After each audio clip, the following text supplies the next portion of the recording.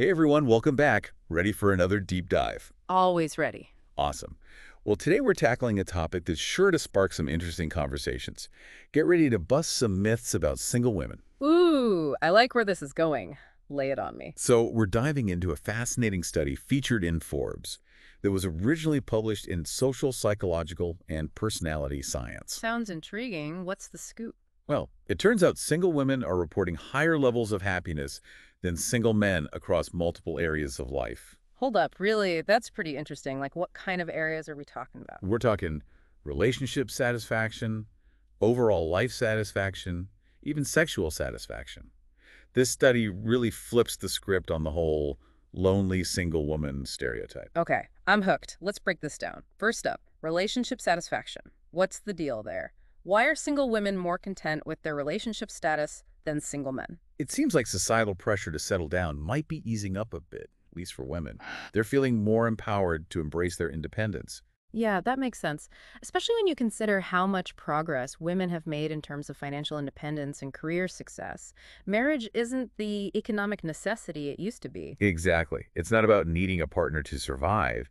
It's about wanting one for the right reasons. Totally. And it seems like single women are really owning that choice. It's like they're saying, move over, Cinderella. I'm building my own castle. Speaking of feeling good, this study also found that single women report higher overall life satisfaction. Okay, now this is really interesting to me. What's driving that sense of well-being? Well, one major factor seems to be their awesome social networks. Single women are often pros at building and nurturing strong friendships and family connections.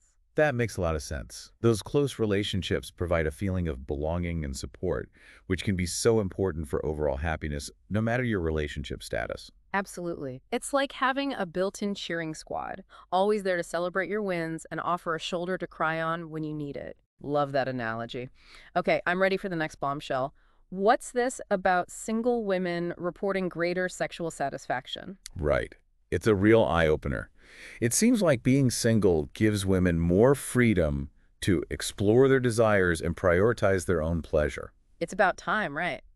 In many heterosexual relationships, there can be this unspoken expectation that the woman should focus on the man's pleasure first. Yeah, it's like society is finally catching up to the idea that women's pleasure is just as important. Exactly. And it seems like single women are taking control of their sexuality and finding greater fulfillment as a result.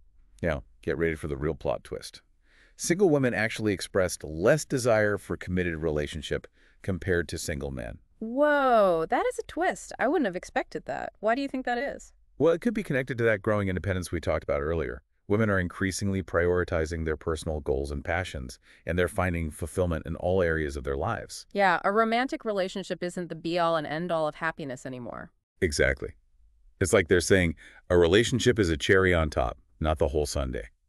But before we wrap up this celebration of singlehood, there's one more point we need to address: motherhood. Yeah, that's a big one. It's a complex issue for sure. Even if a woman is perfectly happy being single, she might still desire children. And if she chooses to remain child-free, societal pressures can make that a really tough decision. For sure. It's a reminder that even as women gain more independence, those societal expectations around motherhood are still hanging around. It really highlights how important it is for women to make these choices based on their own values and desires, not what society tells them to do. Absolutely. So what's the big takeaway here? Seems like single women are out there breaking stereotypes and creating their own definitions of happiness. It's all about empowerment, self-discovery, and building a life that feels authentic with or without a partner. Couldn't have said it better myself. And on that note, I think it's time to wrap up this deep dive. But before we go, I want to leave you with one final question to ponder. Oh, I love a good thought-provoking question. Hit me. What would your ideal relationship status be if societal expectations were completely off the table, and why? That's a really interesting question. I'm going to have to give that some serious thought. Me too. Thanks for joining us, everyone. Until next time, keep questioning, keep exploring, and keep living your truth. See you next time.